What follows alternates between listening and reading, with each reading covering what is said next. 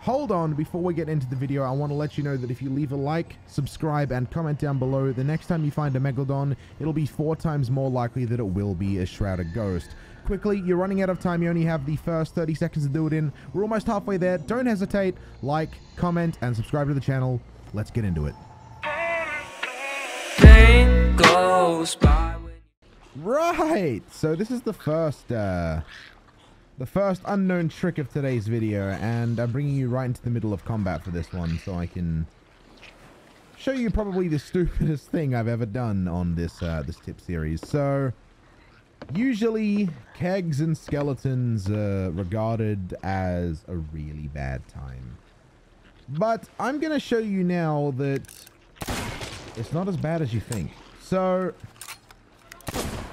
did you know, hang on, before I even say this, I want to premise this by saying I don't know if this is an intended feature or if this is a bug that's been in the game since 2018. If it is a bug that's been in the game since 2018, you probably won't see it in the game much longer after the release of this video. But if it's an intended game feature, then A1. So, did you know, if you were going up against a skeleton with a long-range weapon of any sort, so a blunderbuss, a flintlock, or an eye of reach, you are invincible with a keg in your hand. I'm going to show you here. So this is a standard run-of-the-mill keg. Nothing funny about it. No funny business. And as you can see, I am not taking any damage at all. Like none. This works with Eye of Reach skeletons. It works with, well, whatever's left of the Eye of Reach skeletons. It works with flintlock skeletons. It works with, of course, blunderbuss skeletons. I'm showing you in the most intense form, right?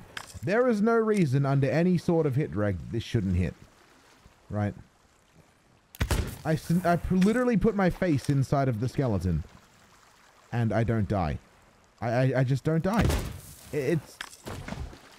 I do this, though. I take damage. I do this.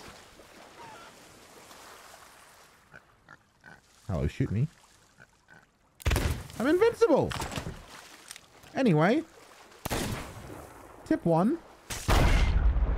You're invincible with kegs and skeletons. The next tip we're going to talk about. Now, this one has been speculated for a very, very, very long time.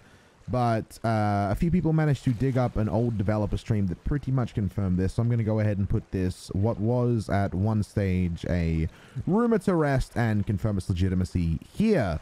If someone in the comments can source that video, I don't have the original link to it. I do, however, have a video file that you can see in my Discord if you do care enough.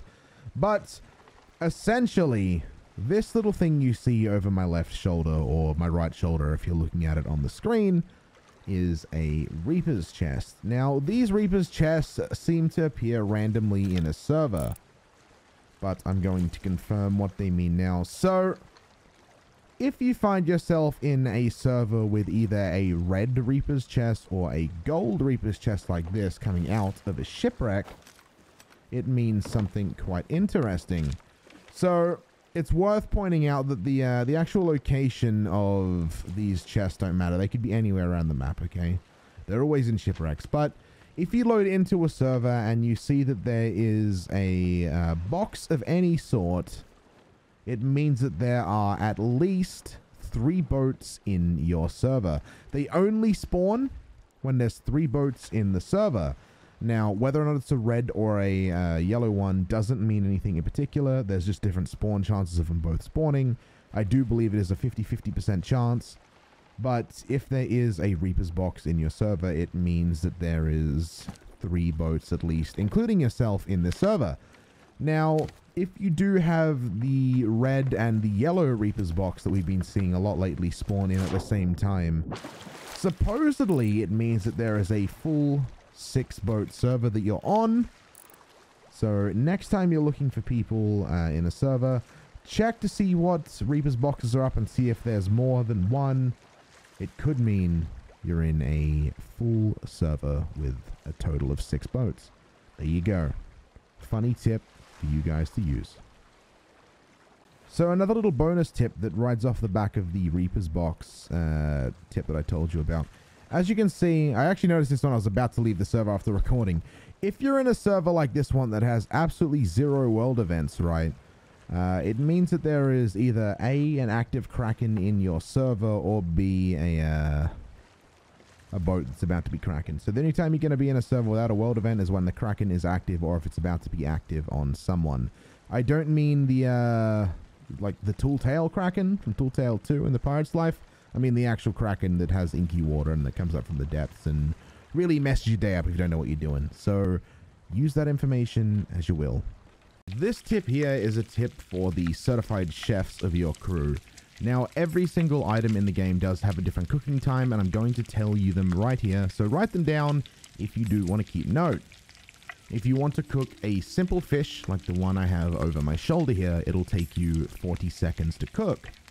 If you want to cook things like pork, snake, chicken, and shark, that'll set you back 1 minute and about 3 seconds. If you're going for trophy fish, 1.5 minutes is the way to go, so 1 minute and 30 seconds. And if you're doing things like megalodon or kraken meat, you're going to want to put aside 2 minutes for that to cook. So there are your official cooking times for the chefs of the Sea of Thieves. Remember, every crew needs a chef, and cooked meat is definitely important. So use that next time you're on the seas.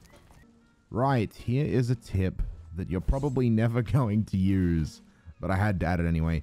So if you do want to light up a campfire, right, they usually recommend you ignite it with your lantern or even with a firebomb, but little did you know, you can actually light it with a sword lunge. There you go. You don't want to use your lantern and you don't want to use a firebomb. Use your sword.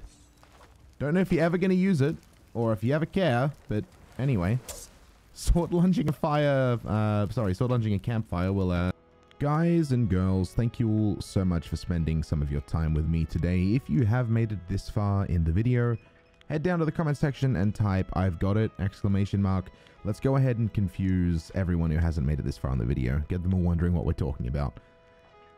For real though, much love. Thank you all for hanging out. I appreciate you. We're going to get some more of these videos out as soon as I can. I appreciate you. Much love. Goodbye for now. And stay safe.